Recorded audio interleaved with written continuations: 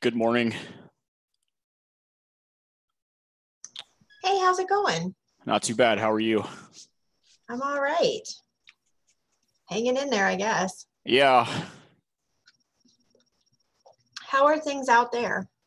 Not that bad. So hospital volume is down across the board. They canceled elective surgeries.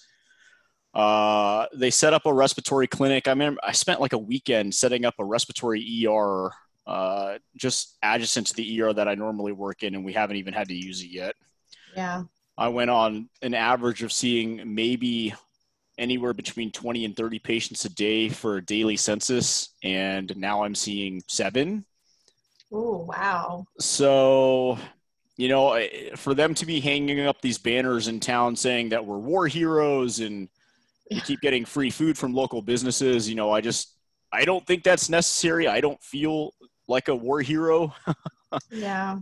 But I know that, this is my coronavirus experience as an ER provider is probably drastically different than that of a Manhattan. So. Right, right. But I mean, I think it's kind of typical of most of the states because I talked to Molly Marcus and she's at Cleveland Clinic and she's having a similar experience. There's, obviously they're triaging people who have COVID out to another place, but there's no one really coming in the ER. Right. Yeah, I think if you look at kind of what I'm going to share my screen. Let's see here, 2 monitors. Let's try this one. Everybody should be able to see that now. And I'll go ahead and put it into presenter view.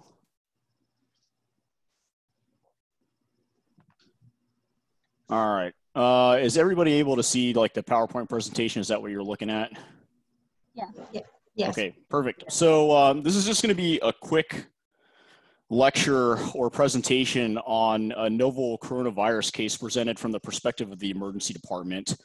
Not like your typical clinical medicine lecture. Those are boring and you guys already finished didactics. So rather than inundate you with information that you now have the full capability of looking up yourselves, we'll go through a scenario of what it's like to essentially be a PA or a provider in the emergency medicine setting when a patient like this comes through the door, and we'll kind of go through decision-making points, and we'll talk a little bit about kind of, what you're going to see in the field in just, I assumed 5 months, but it looks like that might be longer due to the pandemic. If you have questions, feel free to send those in the chat. Now, I can't see the chat box anymore, but if there is one, then certainly feel free to chime in or ask, but we'll go ahead and get started. We'll monitor the chat for you too. Thanks. So my name's Nick Tu. I'm a certified physician assistant from the class of 2018. And I currently work in Lewiston, Idaho, which is just at the border of the state of Idaho and the state of Washington. Total population of my valley is about 70,000, so it's drastically different from a large city like Columbus, which has just about 1 million people. I work much like a lot of my classmates when they left school with a provider group. So I'm not employed directly by the hospital. As of, I think 2 days ago, I now work for a group called Sound Physicians. They're located out of Tacoma, Washington. And they're a physician-founded group. And prior to that, I was working for a corporation called HNI.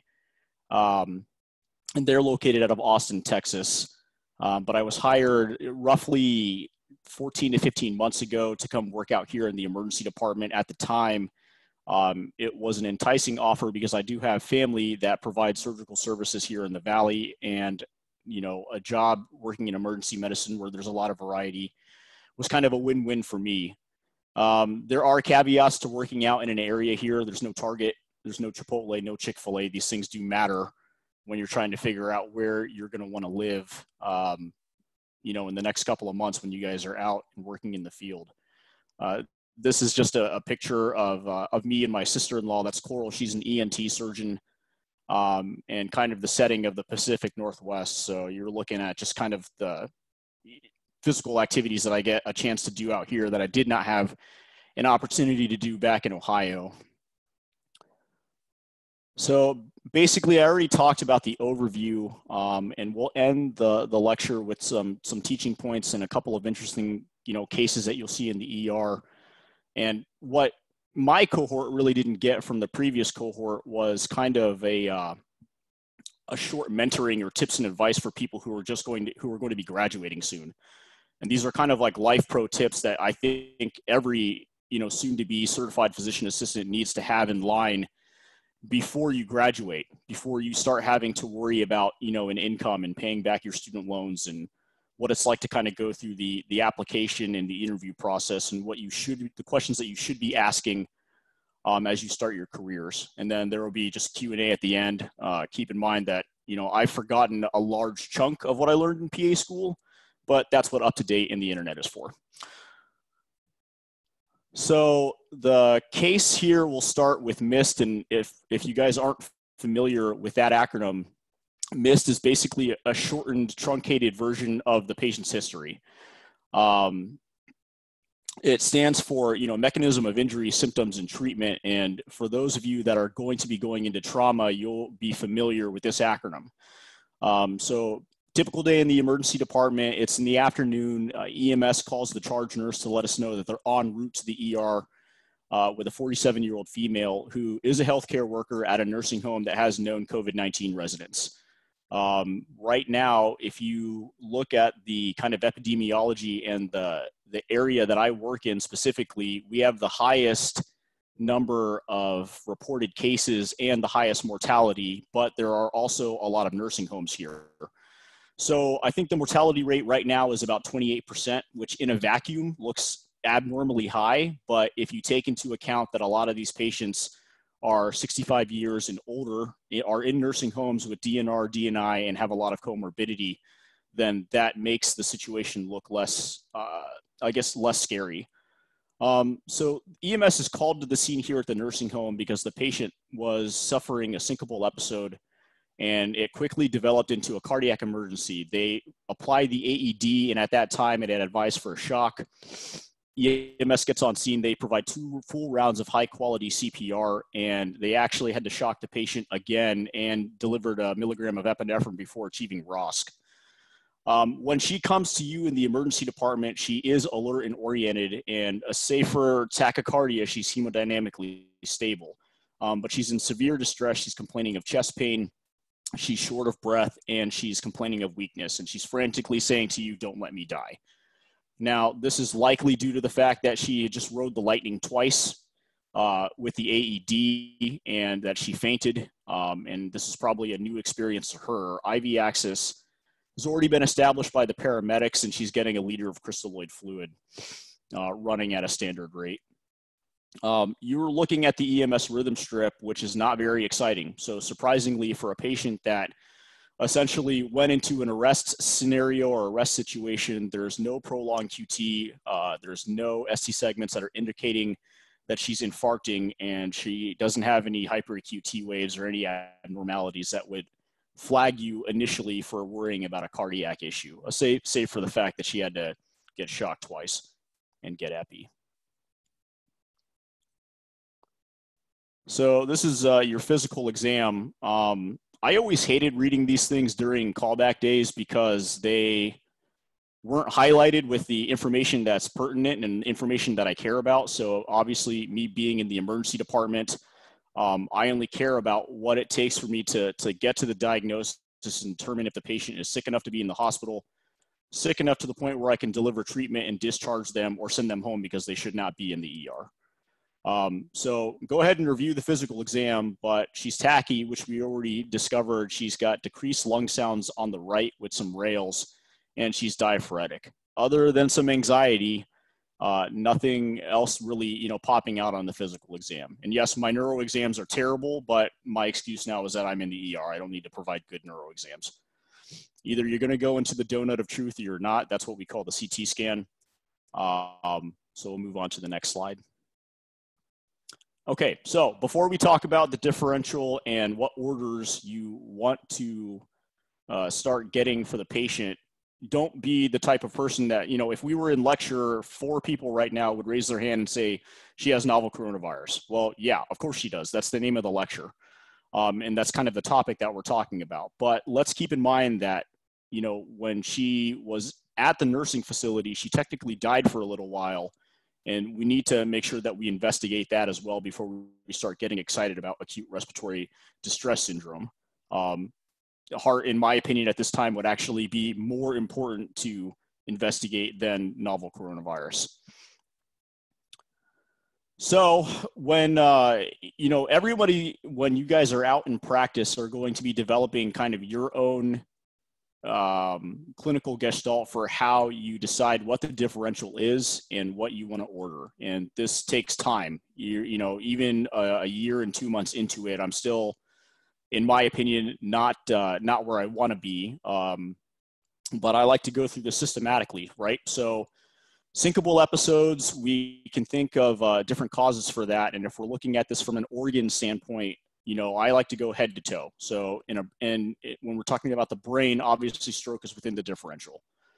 Heart, you know, you're going to do a typical acute coronary syndrome workup. So you're thinking cardiogenic syncope, aortic injury, myocardial infarction, you know, things that could land you in the hospital, things that could kill you. And then as far as the lungs, obviously, you know that acute respiratory failure or ARDS is within the differential based on her history. But what are some other things that can cause syncope when you're dealing with cardiovascular and when you're dealing with pulmonary systems? So pulmonary embolism, pulmonary edema, and then obviously pneumonia is going to be in here. So rather than have everybody kind of shout out tests that we order, I would just kind of go through my thought process.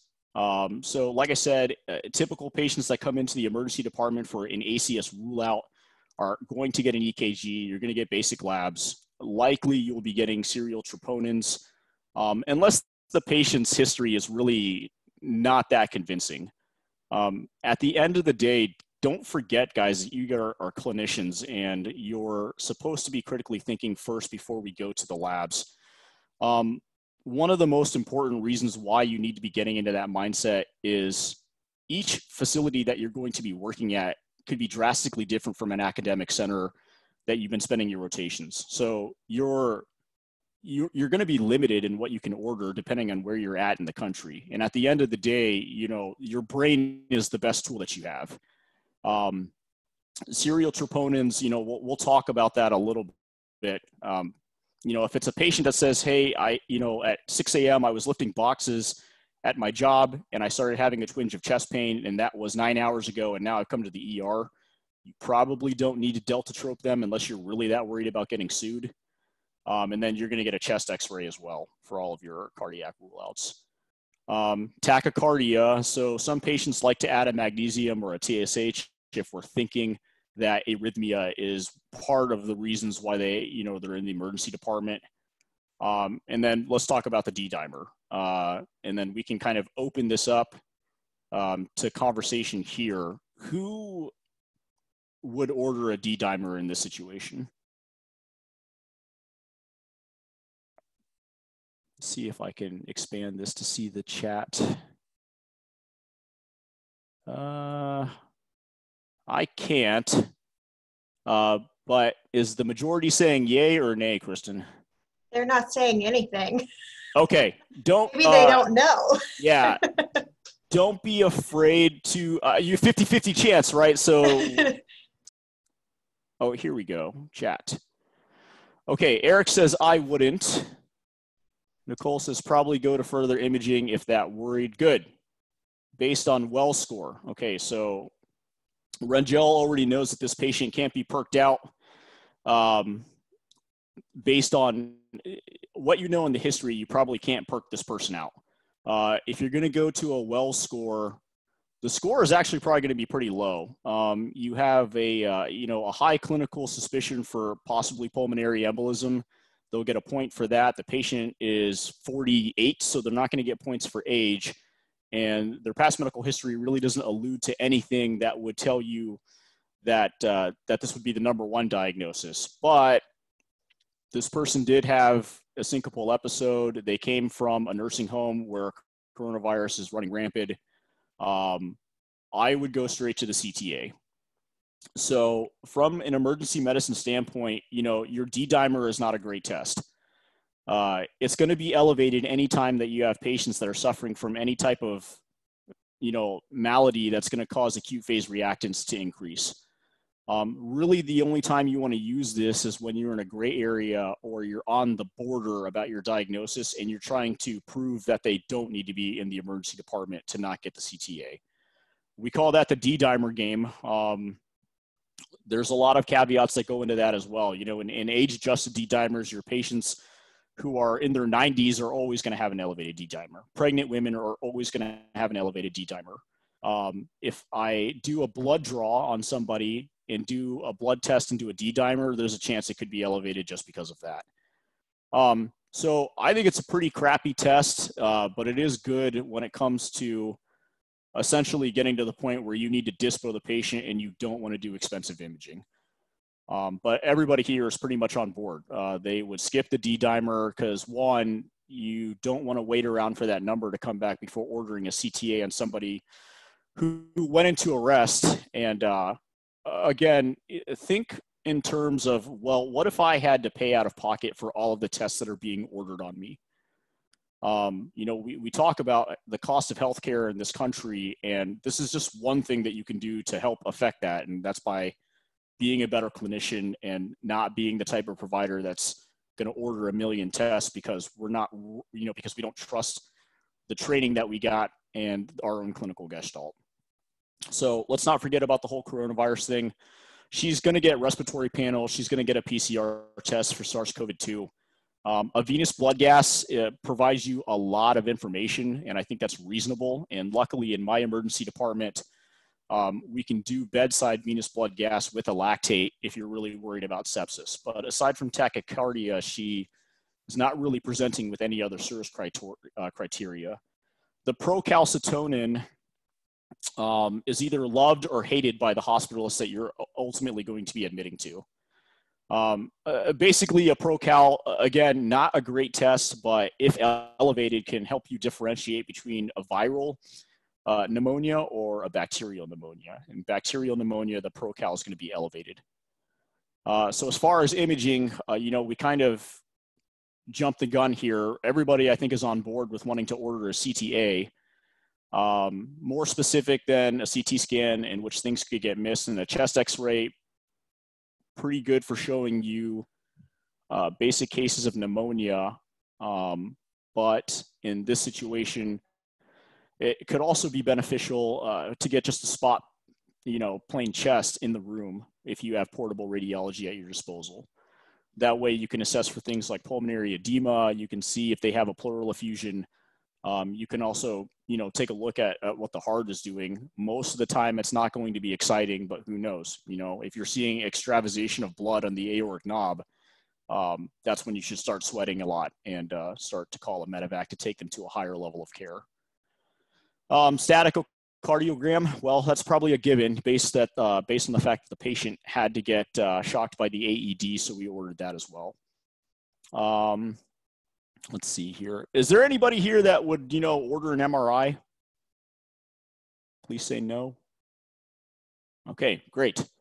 MRIs are one of those things where they're super expensive and not necessary to order in this situation. The only reason why I would ever order an MRI is if a neurosurgeon yells at me and tells me he wants one, or if I have high suspicion for some sort of, central nervous or peripheral nervous injury, which we're not seeing. She's got no focal neurological deficits. So this is the EKG that comes out. I'll just give you a couple of seconds to take a look at that. And feel free to utilize the chat if you see anything alarming that should raise an eyebrow. I'll give you a hint. There's nothing alarming in this EKG except for tachycardia. You're not seeing tombstoning. You're not seeing global ST elevation. You're not seeing hyperacute T waves. Everything looks fine. Doesn't look like there's an arrhythmia here. So this is weird, right? In a patient that, had an AED applied to them, they got shocked twice, they had epinephrine to return to ROSC, the EKG looks pretty good. So we'll just keep that on the back burner. So this is a board exam teaching point. Who remembers the classic EKG findings of a pulmonary embolism?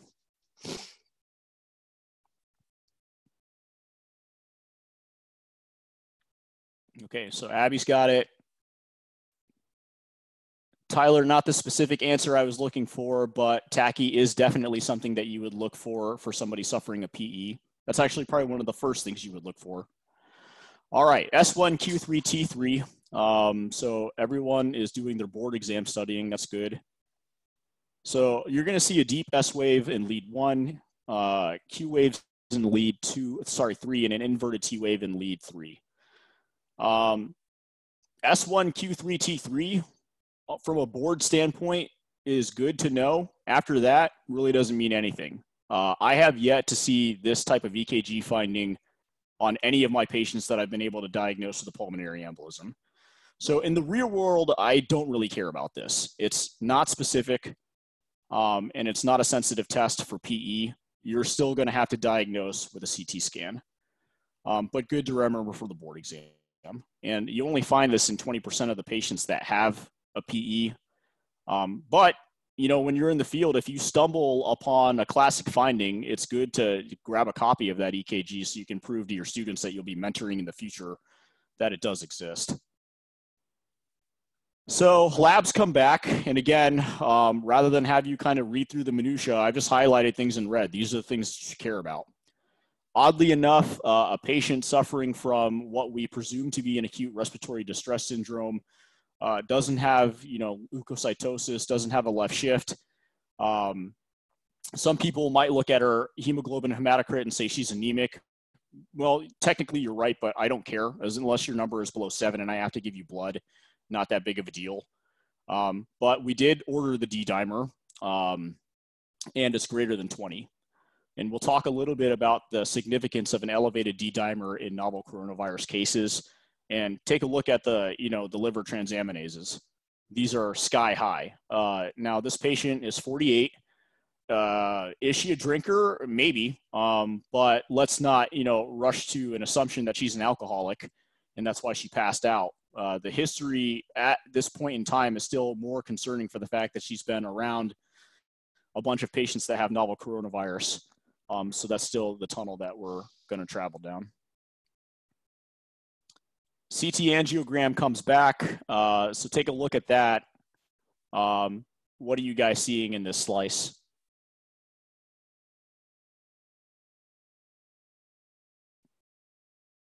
Your initial reaction when seeing this slide should be, this looks like shit, and you're right. But go ahead and try to take a guess at what you're looking at.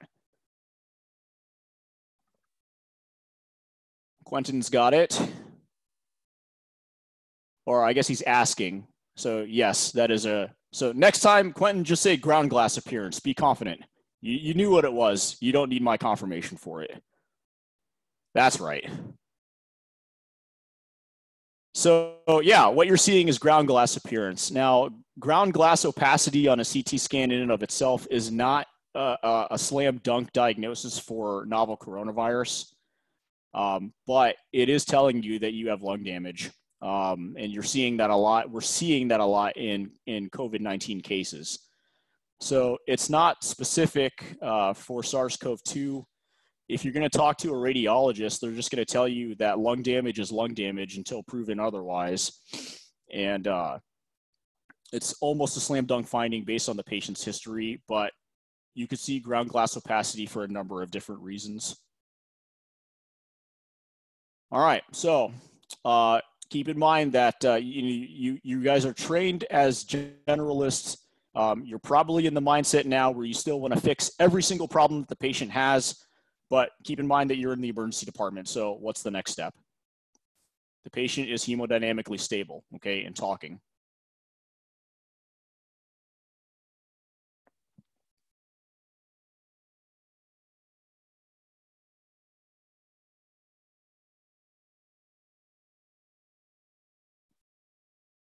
Okay, so I'll just go ahead and let you know what I would do next. I would pick up the phone and I would call the hospitalist. It's time to get admitted. So this is the beauty of working in the emergency department is I don't need to fix everything. I just need to prove that they need to be in the hospital so somebody smarter than me fixes it. And also there is, you know, for me, I've always been an instant gratification person. So for the lac repairs that come in, for the patients that have easy diagnosis, that makes my job pretty rewarding. But I don't, you know, maybe you guys are different. I don't lose sleep at night after I admit a patient to the hospitalist thinking, man, what could I have done to fix all of their different problems? But you know, that's more of a personality thing. If you're like that, then maybe ER is where you should be. If you're not like that, if you know, really want to dive into optimizing, you know, the treatment for your patient, making sure that they have all of their meds in row, making sure that they're continued with follow-up resources, then maybe the hospitalist route is the way that you want to go. Just don't yell at me when I call you to admit a patient, because I do that a lot. All right, so back to the heart issue. So what about the whole getting shocked twice in Ross thing? You know, we did a workup. The initial troponin was not elevated. BNP was not elevated. We didn't see anything really special on the EKG. We did an echocardiogram, and now that they're being admitted to the hospital, they're going to get a cardiology consult. Should we still be worried about, you know, or should we at least be asking, well, you know, if this is a novel coronavirus case, then why did she have to get 2 shocks from the AED? Who's still, you know, worried about that, or who's still at least perplexed about that? So this is a rare finding in a patient who's otherwise young and previously healthy, suffering from COVID-19. Cardiology consult would later come back to you and let you know that based on what they saw in the echocardiogram, the patient had left heart strain and was suffering from stress cardiomyopathy, and this is also known as Takotsubo's cardiomyopathy. Has anybody done a cardiology rotation yet? Great. So let's see, Abby, McConan, and Sam. Bonus points, what does Takotsubo stand for?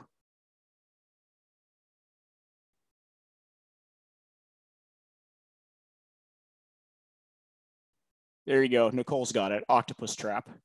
And then also named after the Japanese clinician that kind of discovered the disease. Now, from an ER standpoint, there's nothing that I would be doing to try to manage Takotsubo cardiomyopathy. It's just one of those weird things where stress causes the heart to essentially have worsening failure and in some cases arrest. We joke about a patient that I had, I think 6 months ago, where she came in with a negative ACS rule out. She had delta troponins that were negative. She had no cardiac history that would really increase her risk or her heart score, which if you're familiar with Barbara Backus, you'll know what that is. And we can talk about the heart score at the end of the lecture. But the ER was hot and we had a lot of people coming in. I think I had a trauma coming in, and my attending told this lady, you know, we essentially need to dispo you because we have a trauma coming in and we need the room.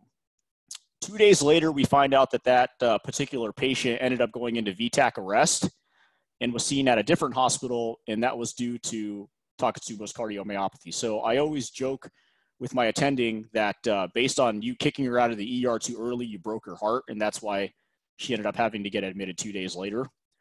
But, you know, this is one of the things about this particular case that I thought was incredibly interesting. Does coronavirus cause Takotsubo's cardiomyopathy? Probably not, but in this particular patient, it did. And then again, why didn't we see certain lab and EKG findings in this particular case? In most cases of Takotsubo's, you would expect to have an elevated troponin, an elevated BNP. You would expect to see ST segments that were elevated on the EKG, but in this particular case, we did not.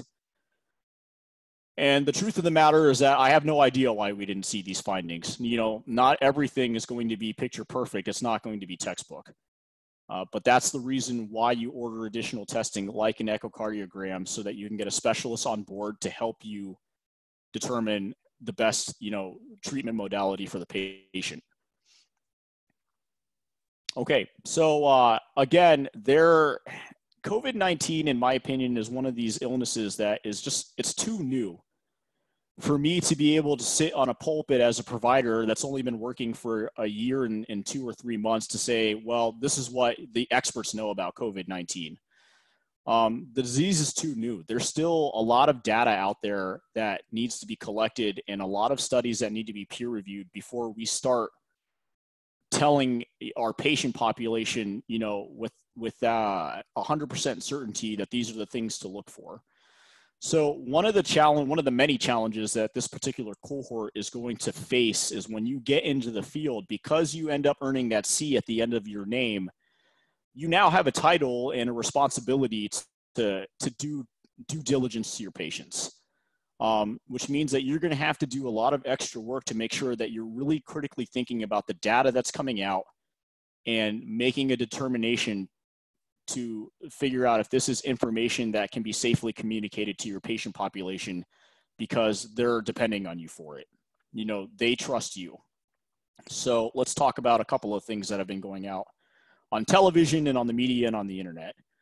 So specific lab findings, and this is per UpToDate, is these are some things that you should expect to see in COVID-19 patients, but that's not true 100% of the time. This patient that we talked about didn't have an elevated lactate dehydrogenase. She didn't have lymphopenia, but she did have elevated liver transaminase levels. And that's why I highlighted those back earlier in the presentation so that you would remember that. Would she have an elevated CRP or SED rate? Probably, but those tests are complete garbage. And the only reason why you would ever order those is for, you know, one, if you were suspicious of infection and the rest of the lab work wasn't convincing enough for you to admit, or if you had a patient that was complaining of blurry vision, a temporal headache, and jaw claudication, who has an idea of what disease I'm talking about when I mentioned those clinical symptoms. I think I even mentioned, there we go, temporal arteritis. Good. So another thing to keep in mind is clinical manifestations per UpToDate. So based on what we're seeing so far, 99% of your patients are going to have a fever. This one did not. And you're going to see fatigue, dry cough, anorexia, myalgias, dyspnea, sputum production. This sounds kind of like the seasonal flu, right? So this could be, you know, at the detriment of your clinical gestalt. Don't be concerned or super worried that you're going to miss a COVID-19 case. If they're not sick enough to be in the hospital, if they're afebrile, if they're asymptomatic, or if their symptoms are minor, then who cares if they have novel coronavirus, right? They're not at risk of being intubated. They're not sick enough to be in the hospital. You're going to have to give them information on quarantine probably, because you don't want them going to visit their grandmother in a nursing home or somebody who is at high risk for mortality due to this. But other than that, I'm sure that in this valley, I have probably sent home half a dozen patients that probably would test positive for novel coronavirus, but they just weren't sick enough to be in the ER. So, you know, more quick lessons on critical thinking. So here's one of the things that has been, you know, touted in the media. Our own president was talking about it. You know, Plaquenil and azithromycin can help to treat COVID-19. And I think there's a primary care doctor out in New York who claims to have cured 700 plus patients by giving them this therapy. Is that true? Probably not. So you're thinking, well, why in God's name would we be giving, you know, hydroxychloroquine and an antibiotic for a viral illness? That doesn't make sense, right? So no, there's no evidence to suggest that antimalarials and antibiotics are effective in treating a viral upper respiratory disease. However, maybe hydroxychloroquine and azithromycin also have anti-inflammatory qualities. So if your patients come in with a novel coronavirus infection and they're riddled with inflammatory reactants in a cytokine storm like tumor necrosis factor, maybe these medications can actually help to mitigate the symptoms. So again, at face value, this seems like a ridiculous thing to do, but if your patient is in the hospital and you're having trouble extubating them because they're still ill, this could be something that you could potentially try on them. I'm not sure if anybody has heard this over in the Midwest, but now they're starting to have studies saying that losartan and lisinopril can help treat COVID-19. What do you guys think about that one?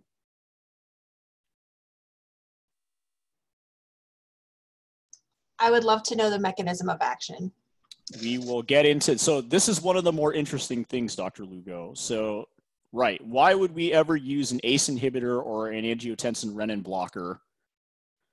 There, Eric. So Eric has been doing some extra reading on coronavirus. So he's talking about the ACE2 receptor, and we'll talk a little bit about that. So maybe. SARS-CoV-2 pathway of infection has been determined to be the ACE2 receptor. And if we utilize medications that block these receptors, then the virus won't have a route to infiltrate the cell and reduce the severity of the disease. They have done studies on SARS-CoV-1 that actually might support this hypothesis. And again, maybe not, because if we remember what very little we tried to cram into our brains from neuro and from, oh, hold on, the chat's blowing up. Okay, anyway, if we basically remember, our pathophys as a tribute to to your pathophys lectures that I can never replicate, Dr. Vasiloff, we'll have one quick slide where we talk about the pathway, or at least the theory behind the hypothesis. So this is your RAS activating system. You have angiotensinogen. When your blood pressure is detected to be too low by your kidneys, it releases renin. Renin converts angiotensinogen into AT1, and then after that you have angiotensin converting enzyme, which turns that into AT2. Basically, what you're looking at here is the pathway, and if you have high levels of AT2, you're going to have high levels of the ACE2 receptor, which causes vasoconstriction, increased blood pressure, increased vascular permeability, which results in pulmonary edema and ARDS. If it's low, you're going to release aldosterone, which decreases potassium and increases your sodium. Your blood pressure will go up, but also increases vasodilation and it decreases inflammation. So the theory behind this is that if you're going to use lisinopril or losartan to downregulate your ACE2 receptors, then you have less routes of infection for the novel coronavirus. There's still a lot of testing that needs to be done, but in murine models or in mice models, what they're seeing, at least from the studies that were done on SARS-CoV-1, is that the symptoms were less severe. And then they even genetically modified mice to not have ACE2 receptors, and those mice ended up not getting infected. I will be interested in following this and seeing if we ever take this to human trials to really figure out if this is something that can be effective the next time a pandemic like this hits. And again, when you block an ACE2 receptor, the body is going to respond by upregulating it. So it's well within reason to suggest that this could actually make your patients worse instead of better. But again, this is one of those things where US clinicians have to really look at the data that's being out there and critically think about, what is the right advice that I should be giving my patient? So the tip here is just to proceed with caution. Everybody wants to sound like they're correct. Everybody wants to be a subject matter expert. Everybody wants to help their patient. But don't let pride or ego get in the way of doing what's right for the patient. And in this case, with novel coronavirus, it is more than acceptable to tell them, I don't know yet, or the disease is still new. There's still a lot of research. These are the things that I would suggest, but these are definitely things that I wouldn't. So then, wouldn't you think that the majority of hypertensive patients wouldn't develop symptoms of COVID because the majority of people are going to be on an ACE inhibitor?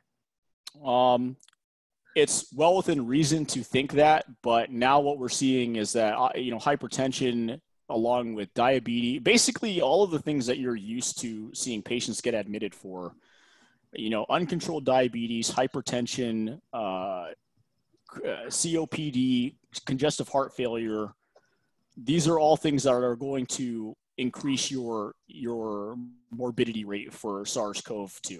And they increase your morbidity rate for pretty much any type of acute respiratory distress illness. Regular influenza would do the same thing. But if I'm on an ACE inhibitor and my ACE inhibitor is attacking AT2, then I really shouldn't even be infected with COVID. That's why I have trouble understanding where they're coming up with this, because we have patients who are on ACE inhibitors who are developing symptoms of COVID and who are very ill. So if an ACE inhibitor worked, I would think those people we wouldn't see them admitted. Right.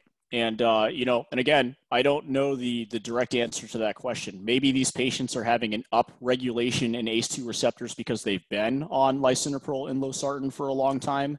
Maybe if they've been on these medications for several years, their bodies are already attenuated to taking those medications.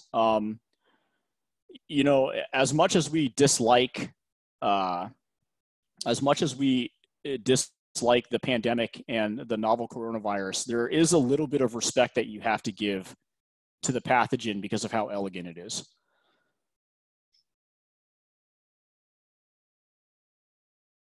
So these are one of the more fun things that I like hearing in the emergency department. Your patients are going to be coming in and say, well, I heard the virus was designed in a lab by China and I hate Chinese people now.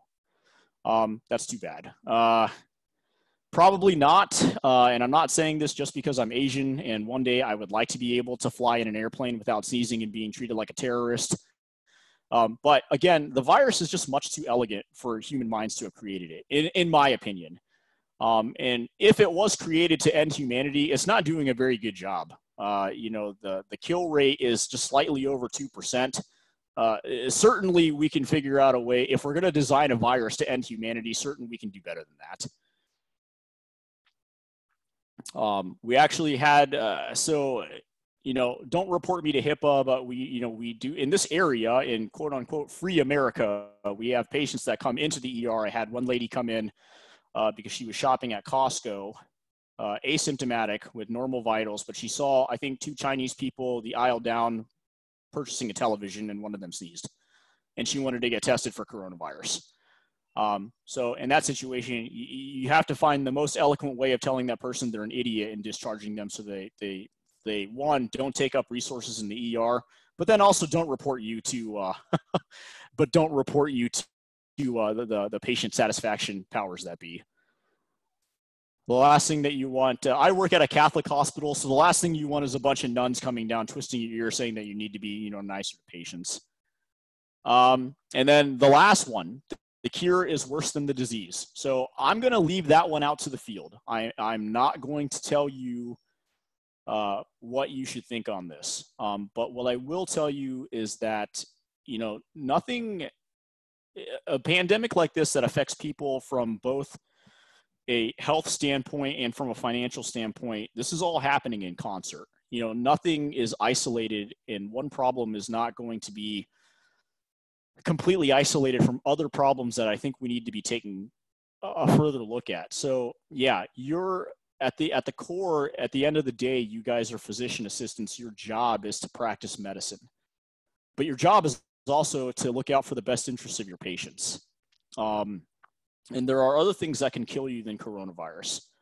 And luckily none of us in this channel, hopefully, has ever, really, really struggled with poverty. None of us have ever had to dig through the garbage to find their next meal. None of us have ever, hopefully had to struggle paycheck to paycheck, but a lot of your patients are going to be in this situation where their businesses have closed, they've lost their job, they're eager to go out and work and earn money, but they're being told by the people who know best, AKA you and I, that they need to hunker down and stay inside their homes. Well, how long should they be doing that? And the answer is, I don't know.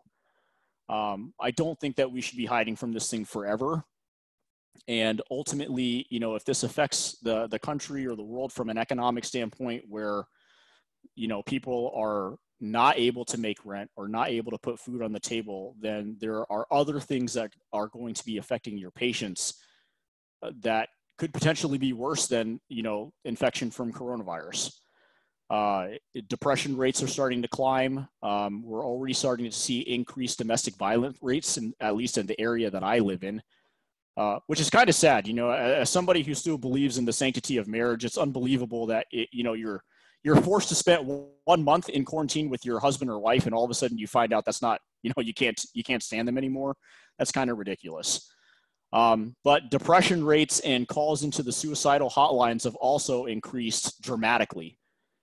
So keep that in mind when you're trying to give advice about how to handle this disease to your patient population. And that's just kind of my 2 cents about that. Okay, so no presentation from an ER provider is enjoyable without some extra things that you'll see in the ER. These are just some bonus cases that I've had, you know, in my year in practice. So this gentleman was teaching his 11-year-old son how to clean a gun for the first time, and lesson number 1, always make sure that the chamber is empty. He ended up firing a 9mm bullet into his finger. You know, how would Melissa Bowlby name this fracture? So I would just say, you know, if you're calling an orthopedist or a hand specialist, you're just going to tell them what happened and say there's a grossly comminuted fracture of the proximal first phalanx. Luckily enough, this patient, I think, ended up getting salvaged. What you're looking at is the entry wound and the exit wound. And the little white thing that you're seeing in the third picture, that's his extensor tendon that he was still able to use. So from an ER standpoint, he's not grossly bleeding. I gave him a digital block in order to help him with his pain. I also gave him a ton of morphine. And then he ended up getting seen by a hand specialist. So we put down a couple of stitches to tack it together, and then you wrap it wet to dry. And the specialist, because he was too lazy to come in at the time of the injury, said, let me see him in clinic, and we'll fix it tomorrow morning. And that's what we did. All righty, here's another fun one. So this gentleman actually was on the FBI terrorist list. He was making pipe bombs in his bathroom and, you know, play stupid games, win stupid prizes. So yeah, he ended up having to get his hand amputated. There's no salvaging that. I would have taken a picture of the actual hand, but it was pretty disgusting. And there was a ton of people in the room, and I didn't want to make a spectacle of it, but these are the plain films. So yeah, the lesson is 1, don't be a terrorist. And 2, don't make homemade explosives in your home. Bad things are probably going to happen. I think later on, they actually found out he had a second one that he had planted at a park. They actually used like a bomb detection robot to go out and retrieve it. But that one luckily did not go off. All right. This one is not as grotesque, but this is actually a really super rare finding. I'll go ahead and leave this open to the field. Who wants to tell me what is wrong with this patient's hand or wrist?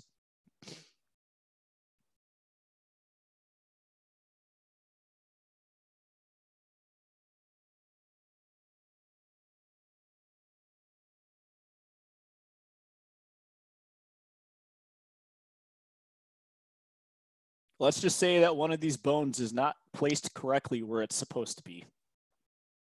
There we go. Katie's got it. So you'll see scaphoid fractures, but in this particular case, the patient was riding a motorbike and Supermaned over the handlebars, landed on a foosh fall, and he has a scaphoid lunate dissociation. Based on what the orthopedist and what my attendings tell me, this is probably the only time that I'm ever going to see this case. This is actually a complex hand surgery. It takes hours to fix this, but I just thought that was interesting. So, and one of the things about working in the emergency department is, unfortunately, there is a dark side to working in the ER. You know, if you decide to go in the emergency department, you're going to see a lot of abuse cases as well. And that's just something that I want you guys to be cognizant of when you're going out into the field, even if you're not in emergency medicine. You know, it's your job to cure the disease or to treat the ailment, but it's also your job to look out for your patient. So in this 1-year-old, you know, essentially he was throwing a little bit of tantrum. The dad got upset, poured hot soup on his arm. So this is one of those cases where, you know, what else do I need to be doing as an ER provider? So you have to call, you know, child services, you have to call the police, you have to be able to be brave enough to get them involved to make sure that you're taking care of this kid. And I think if we look at the trends in the ER when it comes to child abuse and also when it comes to domestic violence, which is almost a majority of the time entirely directed towards the female, 30% of these cases come into the emergency department and nothing happens before the patient succumbs to homicide. And that's not acceptable. Okay, so if you have hair that's, you know, standing up on your forearm or the back of your neck, then don't be afraid about being wrong, because the results of missing something like this could end up in a kid or, you know, a young woman losing their life. So keep that in mind when you're out there in the field. This one I think is just a neat CT scan. So this is a very sweet 78-year-old female, comes into the emergency department, says, every time I eat, I throw up. This is, if you've seen a lot of CT scans, this should be pretty obvious. Just a few, Quentin, right? You almost want to take the gallbladder out and play marbles with those things. So oddly enough, she's not, you know, you don't see gallbladder thickening, and she's not with fever, and she doesn't have an elevated white count. So right now, she's still an elective surgery patient. She could live like this. Just don't eat fried chicken or else you're going to be in for a bad time. All right, so we have, I've almost exhausted my time, but we still have 10 minutes left. So tips for new graduates. So when is the best time to start job hunting? That was 3 months ago. If you haven't started, you guys need to get really, really, really aggressive. You know, we talk about kind of the challenges that each cohort has faced in this program, which is still, you know, very young. You know, the class of 2017, they were the pilot class, but they were also the first class to have a 100% pass rate. The class of 2018, well, we tried our best. 2019, you know, they were the first class to never lose a student. But in my opinion, the class of 2020, and while I don't know you guys very well, you will have to battle probably more adversity than any of the other cohorts behind you. And the reason why I say that is because this is unprecedented, right? You have a global pandemic that has affected your education. It's taken you off of clinical rotations, which one is a detriment to your training, and it also hurts your networking. And you're also going to be entering the job market during essentially what is going to be a recession. You're already seeing now that healthcare systems are cutting physician salaries. A lot of patients, sorry, not patients, but a lot of staff is being furloughed, and budgeting is down. Not to, you know, to give you the world is, you know, the sky is falling scenario, but this is something that you're going to have to face, you know, as a cohort that's going to be ready to hit the field, and the market might not be ready for you yet. So one, schedule your board examination as soon as possible, because time spent not working is time that you're not earning income. And all of you, unless you're, you know, sitting on oil money or something, are going to have loans to pay off. So save as much money as possible. You have to be as frugal as possible. And, you know, I don't want you to not have the occasional pumpkin spice latte or avocado toast, but you really got to figure out what you got to sacrifice, because one, the pants is $500. Licensing and certification is going to cost you money. And again, the job offers, I can only assume, are not as abundant as they were for my cohort, and they're not as abundant as they were for the 2017 cohort.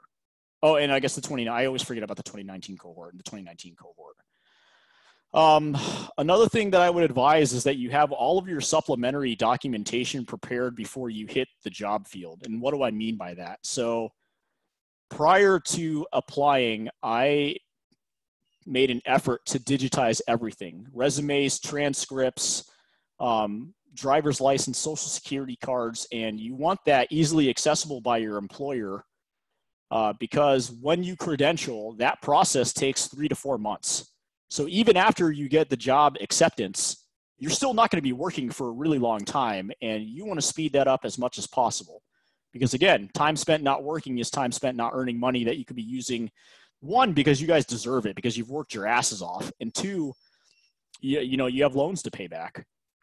So, life pro tip, make the life of the administrator or the HR professional easier for you by digitizing everything. I have everything stored in a G drive, and I give them access to it. That way they don't call me 50 times a day saying, hey, we didn't receive your transcript for your PA program, or we're still waiting for your CV or your driver's license. It's all there for them. And the response that I've gotten from at least my first employer is that, one, not a lot of people do that, and two, if you do that, it makes things a lot faster for you. And then again, don't be afraid to work a more humbling job before you land your first gig as a PA. You don't know how long that's going to take. I remember for 3 months, I think for 3 or 4 months after graduation, I worked at a grocery store to pay rent. And yeah, it's humbling. It's humbling to be a freshly minted certified physician assistant with a master's degree going into a grocery store saying, hey, I'll take any job that you have for me. But there are benefits to that as well. One, you guys are probably mentally exhausted from having to study medicine for the last 27 months. And it is nice to get a little bit of a break. It is nice to actually kind of root yourself in manual labor or regular work, quote unquote, regular work, to get an appreciation for what you will be doing in the future. And in my situation, find something that you've always been interested in doing that you didn't have time to do when you were in PA school. I had never learned how to bake bread before. I learned how to bake bread in the grocery store, and now I can bake bread. So just kind of keep that in mind as you're going through all of the additional hoops and gates that you're going to have to cross as you get closer to graduation. So that's kind of my soapbox. And I'll just open that up to questions and answers. Feel free to ask me questions about what it's like to be a PA in the ER. Yes, you can and should be asking questions about compensation. A lot of people don't like to talk about money. I do. I think it's fun to talk about it. I think it's one of those things that keeps people motivated. And then this is a picture of my dog. His name's Freud. Animal adoption, that's one good thing about the pandemic, is animal adoption has increased because of it. And I got lucky to pick this guy up about 2.5 weeks ago. So I do have access to the chat now. So, if you guys want to talk on your mic, or if you want to just type a question, I'll try my best to answer it in the order that they come.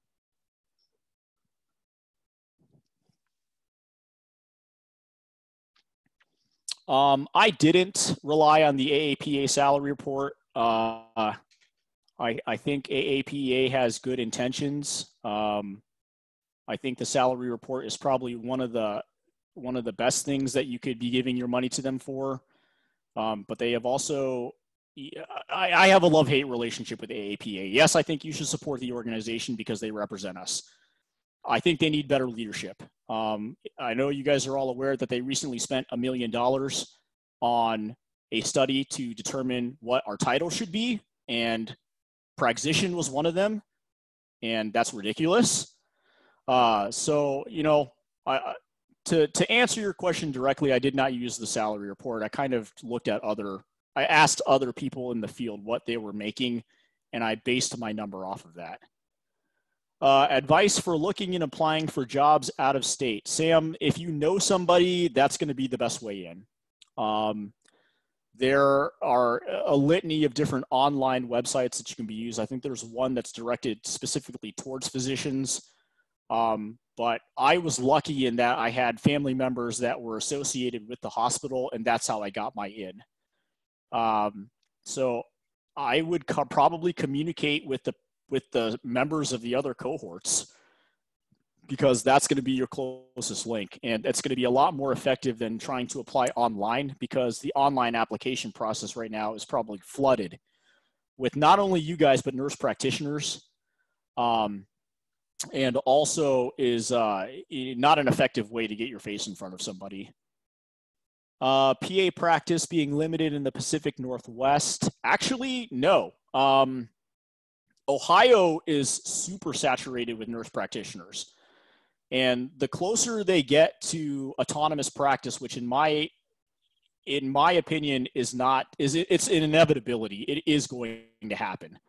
So for those of you looking to get into primary care, from a market standpoint, that's going to be one of the biggest threats to your entry into the job market. So in the Pacific Northwest, I find that PAs are actually better utilized. And from a pay standpoint, we also make a lot more money. So I think if you're looking to get out here, at least in the Washington, Idaho, Utah area, I think PAs actually have more of a foothold than other APPs. Katie, yes, I'll just have Dr. Lugo send my email out to everybody. That way you can send me questions. Quentin, any tips when trying to sell yourself as a new PA looking for a job? Same mentality, I think, that you had when you were applying for PA school, right? So yeah, you're a brand new provider. And obviously all of you guys are going to be lacking experience. But what I would backpedal on that to anybody who's looking to hire you is, one, you don't have bad habits yet. So if you are lucky enough to meet the right type of attending physician that wants to train you like you're their resident, and actually I would say that, I want you to treat me like a resident.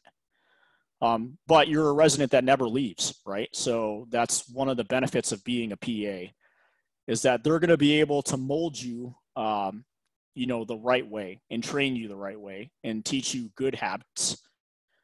And again, because of the way that the market is, salary might not be something that you're going to be able to negotiate for.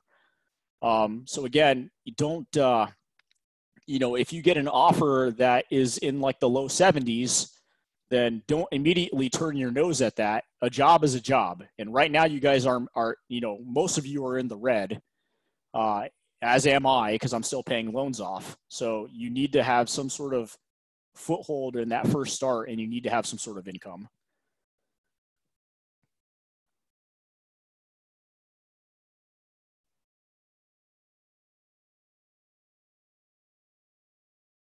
So I guess I'll just go ahead and end the lecture now just by saying thanks for your time. I know that you have lots of ways to spend your time when you're quarantined. Feel free to send me any questions via email.